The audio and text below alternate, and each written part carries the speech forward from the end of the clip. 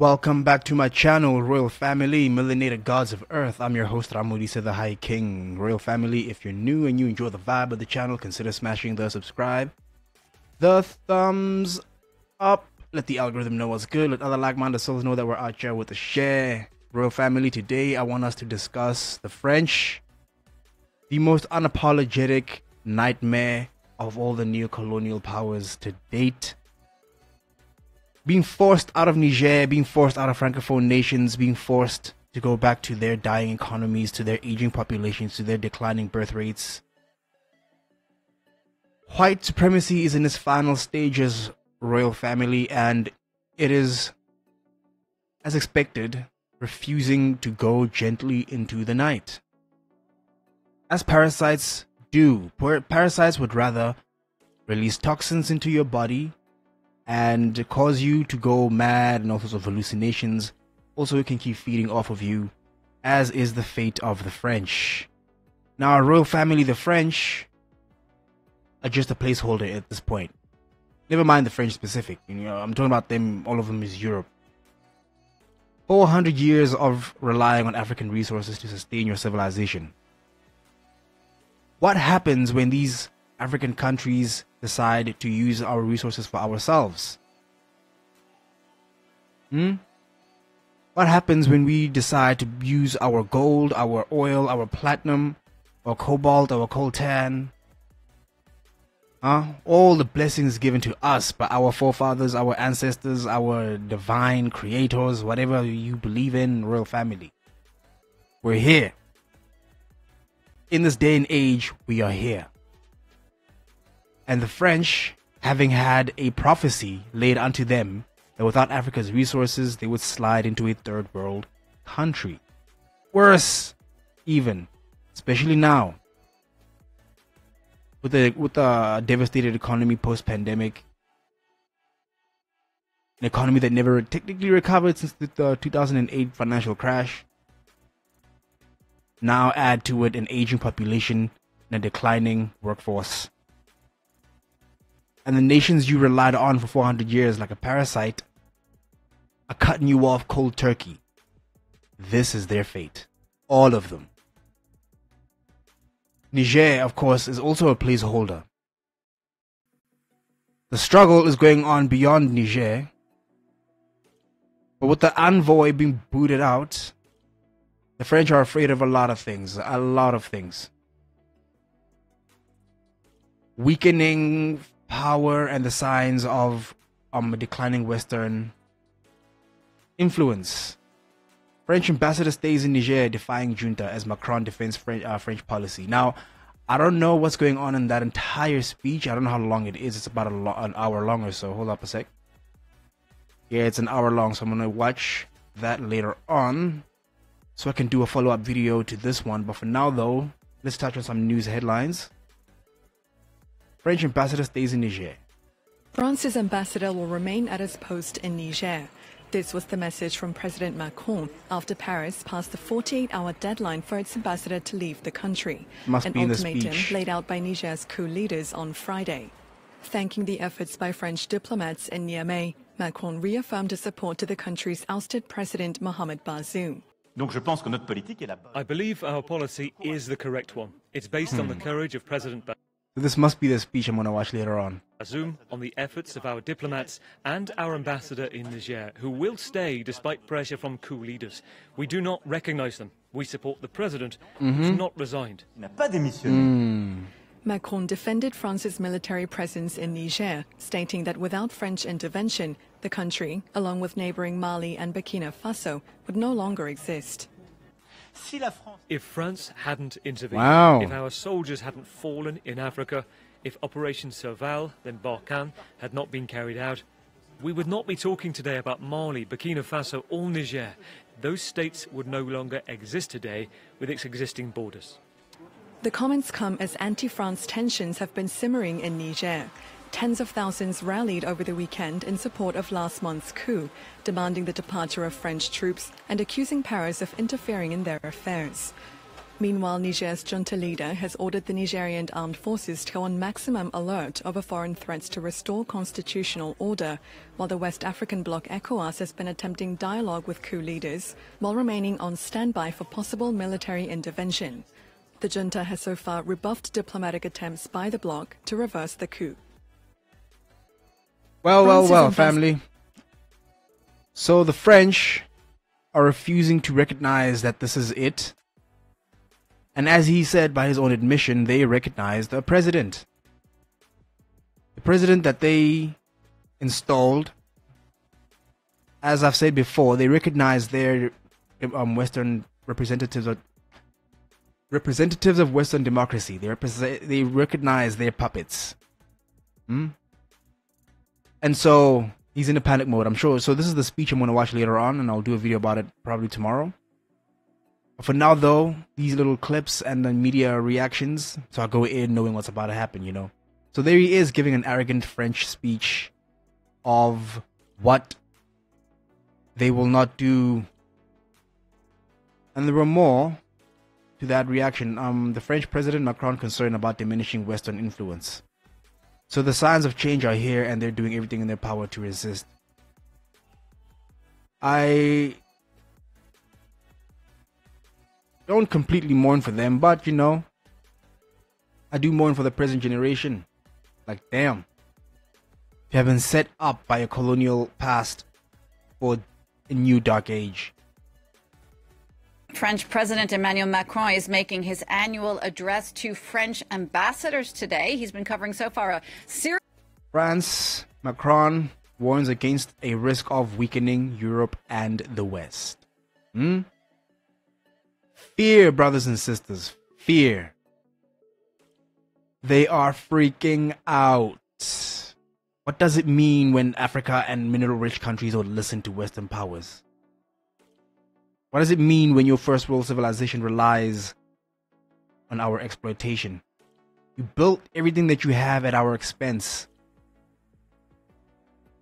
We're emancipating. Topics, including France's role in. We're emancipating. French President Emmanuel Macron is making his annual address to French ambassadors today. He's been covering so far a series of topics, including France's role in Africa and what he called a weakening of the West's role in the world. Let's listen. I believe our policy is the correct one. It's based on the courage of President Bazoum, on the efforts of our diplomats and our ambassador in Niger, who will stay despite pressure from coup leaders. We do not recognize them. We support the president, who's not resigned. France 24's Angela Diffley was listening to that speech with me, a speech that's still going on after about a good hour and a half. Angela, Macron earlier was warning against what he called this risk of a weakening West. Tell us a bit more about that. He was also referring to the BRICS Plus summit recently. He wasn't invited to the BRICS Plus. He wanted to be part of the BRICS, and he was given a hard no. Straight up no. Now he's out there. The last hope he had at an economic security, and gone. This idea is also referring to the BRICS Plus summit recently. This idea that Western dominance is really being challenged now. And he said, you know, this is what's happening. We need to take notice of it. There is, if you just look at the Ukraine war, often a perspective from what we sometimes call the global south or any other countries outside the US and Europe, that when a country is invaded elsewhere in the world, it is seen as a territorial dispute. When it is a country which involves Europe or the US, it is seen as a matter of universal values and something quite different. That really irritates countries outside the West, and there's this growing challenge to the West. I think he wanted to talk a little about Africa as well, which he alluded to so much in that speech. Of course, we've all seen what's been happening in Niger in recent weeks. And this is an anti-Western narrative, but also an anti-French narrative, which is increasingly taking hold in Africa. We saw it in Mali, in Burkina Faso, in Niger. Emmanuel Macron was very forceful in his defence of French interventions in those countries. He very forceful indeed. To the ambassadors, it needs to be got across to the world that those governments invited France in to help them try to combat jihadist forces. And demons know how to trick people so they may be invited. And when people wise up that, this thing is not a spirit or this or that or the other, it's a damn parasite of the spiritual origin. And when they decide to get rid of it, what does it do? That's when things start to go bad. That's when you start having to call like a specialist, spiritualist or an exorcist, someone to help you exorcise that demon. That's the French. Was very concerned about this narrative taking hold. These wars are often not popular within France. A lot of French soldiers die in them, and he was very keen to get across that this isn't France rampaging around Africa. But it is. Asked France in. They did make efforts to combat. Did they even really? Limited success. He now says, we must be careful not to overstay our welcome. It is clear that these interventions need to be reframed. He talked about a new partnership with Kenya, which, of course, is not a former French colony. So that is something quite different. And he also mixed it with problems surrounding immigration here in France and this idea that France, as a former colonial power in Africa, is being portrayed around the world as not dealing well with its former colonies, being too close to governments. He said that France had perhaps made a mistake in being sometimes very good with its relationship with certain governments and nurturing that, but ignoring civil society and failing to take into account just how popular or unpopular those governments were. There are also implications, he said, for people who have backgrounds from those countries who now live in France. And he said, again, it needs to be got across to the outside world.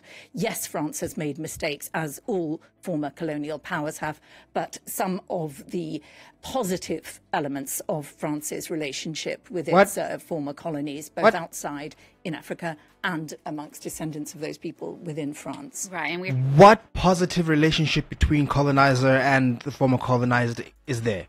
That's the sickness of the post-colonial mindset. That somehow it was to our benefit. It requires and relies on the ability to induce Stockholm syndrome in people to back them up. That's why he would rather seek the support of this president that was been couped in Niger. That they support him.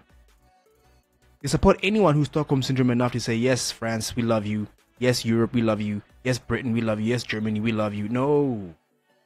This is a neocolonial, anti-neocolonial struggle. Parasites feed off of us,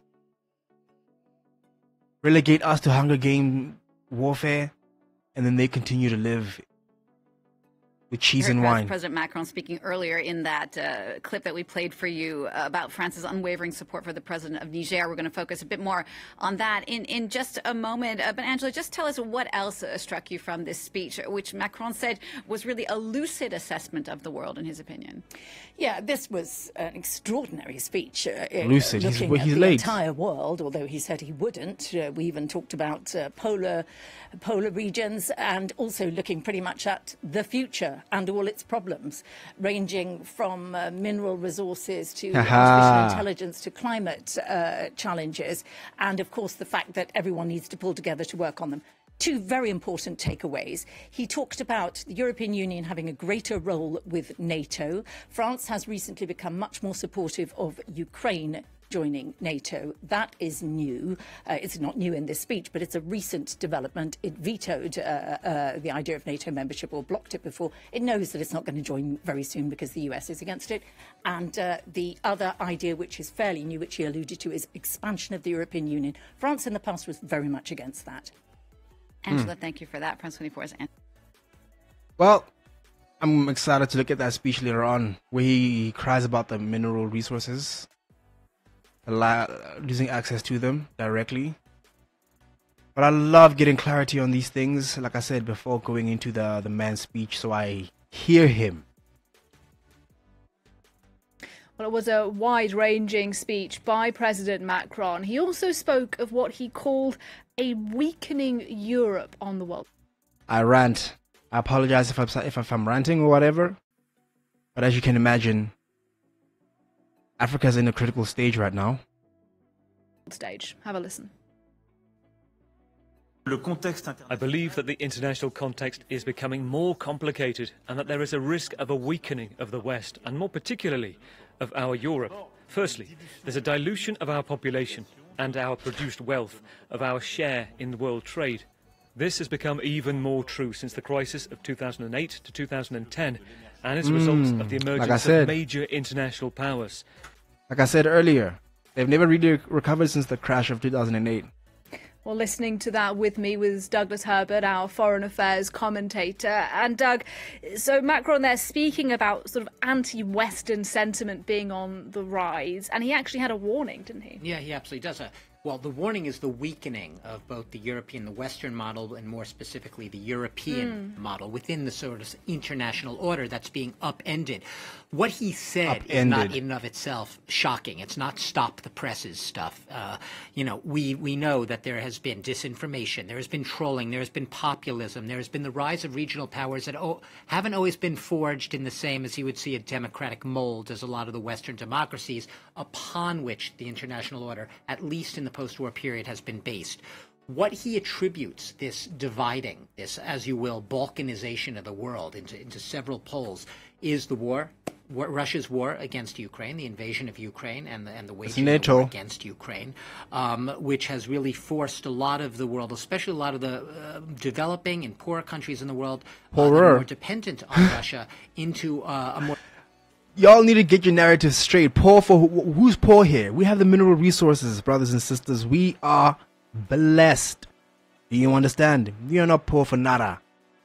They are the poor ones. It's their own prophecy, their own nightmare that the French will slide into poverty and third world should they lose access to Africa's resources. This is their nightmare, ladies and gentlemen. I love it when they do everything in their power to sidestep the facts and the truth, to try and maintain this illusion. They love their delusions. More subservient position with respect to Russia. They can't really afford to condemn Russia's stance with Ukraine. They don't have the luxury, you might argue, to stand up against Russia's invasion of Ukraine in the same way that more developed, richer, more prosperous Western democracies, the US and Europe, can do. So there's that on the one hand, but then there's also this, like I said, this division, the southern versus the northern world, and this rise, as Macron would put it, of real resentment, anti-Western resentment. Now, that resentment might be, as he said, real or imagined, or based on the manipulation by leaders with their own interests. No. There's been a lot of putches across Africa, but what's indisputable is there has been the rise of this anti-Western sentiment, both in Africa. So here they are ignoring what they've been doing for the past 400 years. Suddenly, they're being hated for no reason at all. Everyone is, no. Yeah, listen, when you cause this much chaos for this long, people will eventually identify you as a problem. When they treat you as a problem, now you want to complain. They don't want to be sorry for what they've done. They're not sorry for what they've done. The same way that we must be unapologetic in what we must do to emancipate ourselves from these fiends, brothers and sisters.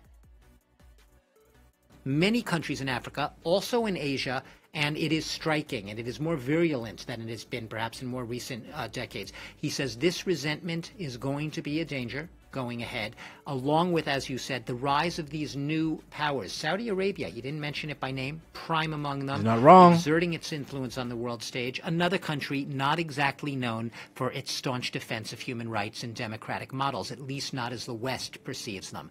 So these are all challenges for Macron, to use a very mild word, but as you would say, a danger is perhaps, that's the warning, the danger of stark divisions as you have going ahead these very different models of governance. And when we think as long as they refuse to leave, they can expect.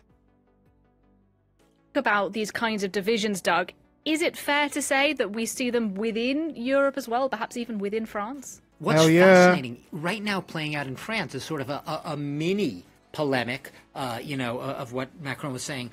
Former president here, Nicolas Sarkozy, gave an interview in the past couple of days to a newspaper, Le Figaro, a mainstream newspaper, and the TF1, which is a private TV station, which he basically said that any hopes that Ukraine has of getting Crimea back are completely illusory.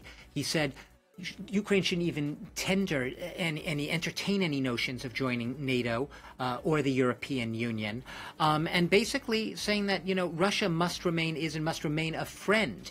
And what's interesting here, this isn't some African a junta leader in some African country saying this, who resents Macron and resents colonialism and all of that.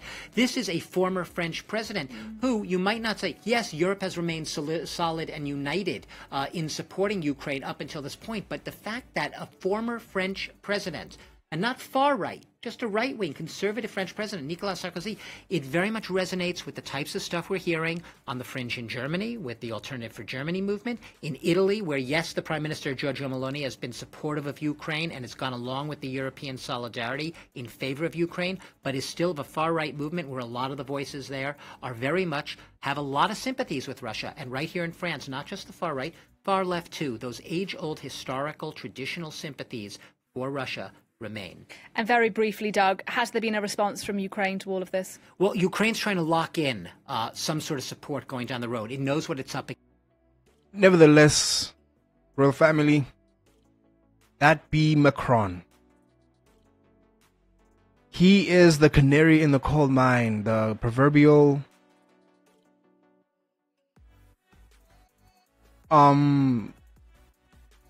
fire signal or smoke signal, letting Western powers know that, oh my gosh, OMG, whatever's happening in Africa is actually serious and we should look at it, blah, blah, blah. It's late. It's late. At least he's saying it out loud. Other countries think they can manipulate their way into fact and truth. But here we are, ladies and gentlemen. Emancipation is happening and they are panicking. Macron defends French policy as Niger junta ultimatum. So yeah, they were going in on these discussions, on the speech, this very hour-long speech, and I'm going to check it out in a moment.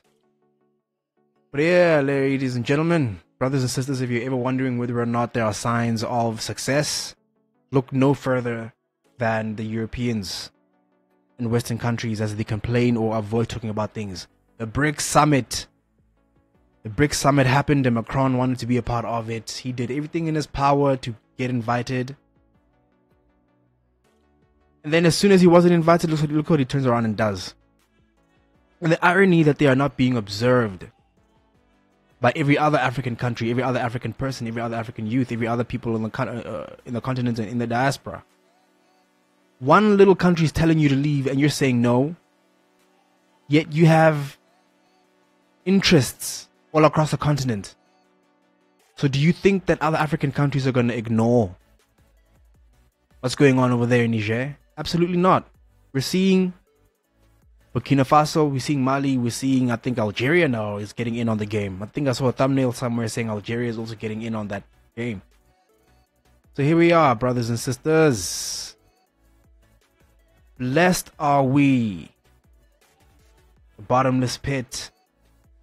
The minerals that make the technology of today, the hands that will forge the technology of the future, with our African birth rates as they blow through the roof, with the French declining birth rates, their aging population, and a bunch of other consequences thereof, a weakening economy. I appreciate you for watching the video. Let me know what you think in the comments below. Emancipation is here and we're here for it. Stay royal, stay blessed. If you haven't subscribed already, do that thing. And I'll see you in the next one, family. Peace.